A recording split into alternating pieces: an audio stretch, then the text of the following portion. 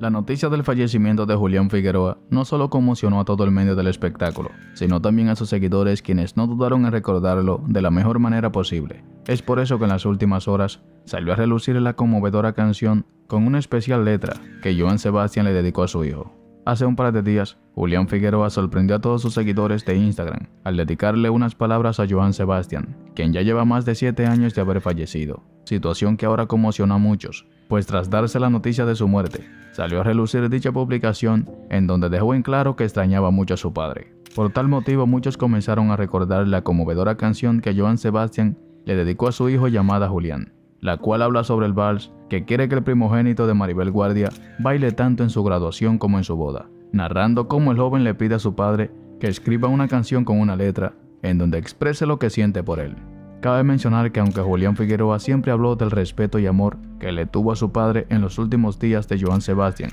el hijo de Maribel Guardia vivía con su madre, por lo que muchos afirman que la actriz fue en gran parte una mamá soltera. Pero eso nunca quitó el hecho de que el rey del jaripeo siempre estuvo al pendiente de sus responsabilidades.